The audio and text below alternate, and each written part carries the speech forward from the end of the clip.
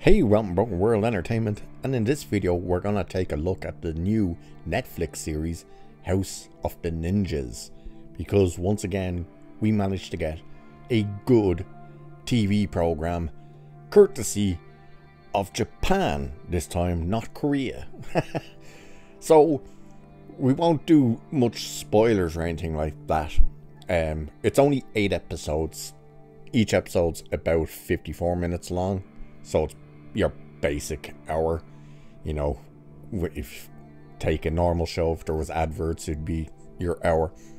So the show is about a family of shinobis, and this takes place 6 years after their final mission, basically, where they were to rescue a kidnapped politician who I think was running for office at the time. And in that mission, the oldest son is murdered. And because of that, they give up being shinobis and try to live normal lives. And it's you pick up from them kind of struggling with normal life. The father very much does not want to be any part of the shinobis anymore. He wants to get as far away from it as possible. And yet he still sticks strictly to their rules. And the rules of being the shinobi is you can't eat meat, you can't drink alcohol, you can't drink sodas, anything like that. You're basically a vegan. Well, not a vegan, but a vegetarian. And he strictly adheres to those rules, even though he doesn't want any part of being the shinobi anymore. And the irony is, he runs a brewery that's making sake. The next son, who is now the oldest one left, is working as a guy who restocks vending machines, and he has interest in this woman who's at this restaurant he goes to every night, and she has a bit of an interest in him. And you know, she noticed that he keeps ordering the exact same food every night, and he noticed she does the same thing. And there's an interesting thing that happens with them. Then there's a sister, a younger sister again, who uses her skill. She's never stopped training to be a shinobi. She kept up her training, and what she does is she's breaking into museums, stealing museum pieces, but returns them, leaves a note saying I'll return in 3 days, and then breaks back in to return them. And it's pretty much to use her skills, because she manages to do it right under their noses. The mother is incredibly frustrated with being a housewife now, essentially. She keeps using her skills to go into supermarkets and stealing, but she's not stealing massive items. She's just taking like sauces and seasonings and stuff. But she's desperate to go back to the lifestyle of the shinobi. Then there's a grandmother who's just a crazy old fart who laughs at everything and whatnot, and constantly kind of hints of the shinobi ways to the last character in the family. Well, it's not really the last character, is the youngest child, who's about 6 or 7, maybe 8. I think he's about 7 or 8, who doesn't know they're shinobis, but he was born when their last mission was. I think he was about 1, maybe 2 when that mission happened. That's why I think he's about 7 or 8.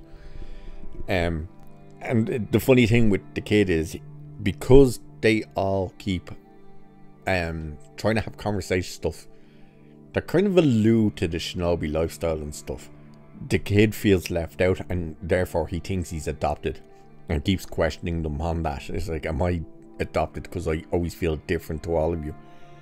But he also notices something about their house. Their house is massive, and yet there's only a certain amount of rooms, and he's drawing diagrams and everything in the house going, this doesn't make sense. Like, why is our house so big, yet there just doesn't seem to be that many rooms? Something's wrong here.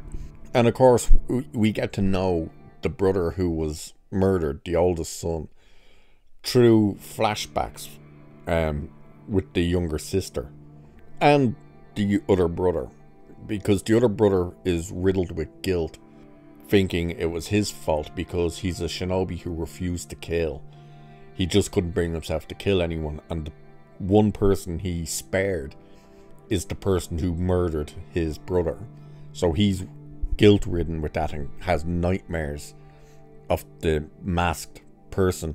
They are another faction of ninjas. I just can't remember what they're called. Something like the Fuman or something like that. So he's riddled with guilt, blames himself, whereas the sister has the memories of the brother training her.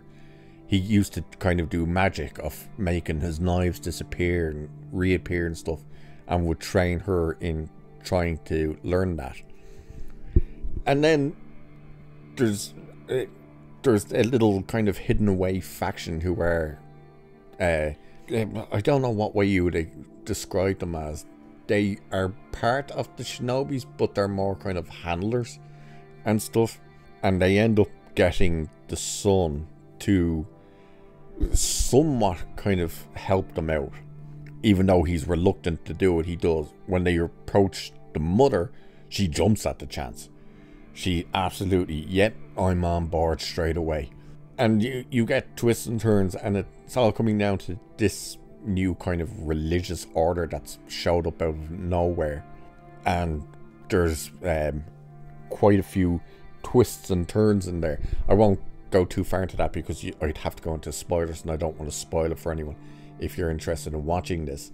The action in it is great as well. When you get action, it's like the fight scenes, there is blood and stuff, but there's a fantastic fight scene where the woman that the brother's son meets in the restaurant type thing, turns out she's a journalist, and she's working on the story of this new order and stuff. You don't know that at this point, but she goes to meet a contact at this nightclub, and you have to wear masks in the nightclub. And that's the thing you'll notice, especially when you're seeing these images.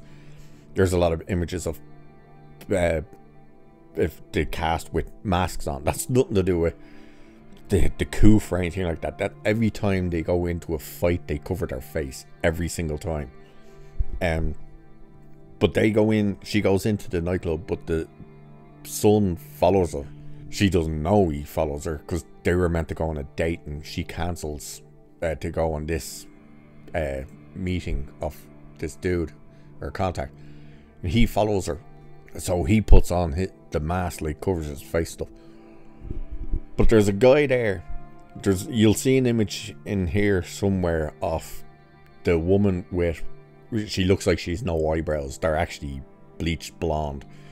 She's the villain's, our main bad guy's right hand person. She basically hired a guy in a train station, and it kind of put him into a task or something, and he completed the task and gives him a mission. And he's sitting in the nightclub, and it's mad because all the noise of the music, people dancing and shouting and all that, he just starts randomly stamping people, and no one notices and realizes that he's killing people because he's doing it so quietly and so on the sly amongst all the noise that you don't notice it. But when he's about to kill, because he kills the guy that the reporter woman is talking to, I think her name was Karen. At least she's the one and only person who has an easy name to remember in this, because all the rest of them are proper Japanese names. She realizes he's about to kill her, but the son comes out of nowhere, and the two of them have a fight where they're literally trying to stab each other in the middle of a nightclub, but it's being done in a way where no one realizes that these people are fighting each other and actually trying to stab each other. It just looks like they're dancing. The way it's done, it sounds weird, but the way it's done looks great. And it's like that was very well done. And there's a lot of stuff like that. A lot of the action is spot on. So I would highly recommend you check out House of the Ninjas. And the little fella, he's going nuts because he's like, there's something not right. You know, this house, why is this house so big and yet there's not this much space in it? You know, what are you not telling me? Why is grandma nuts? You know, how did my brother die?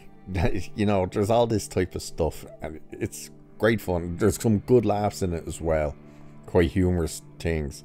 There's a lot of heart in it as well, which is something you really do get with the Asian shows and movies. A lot of heart. Just look at Godzilla -1.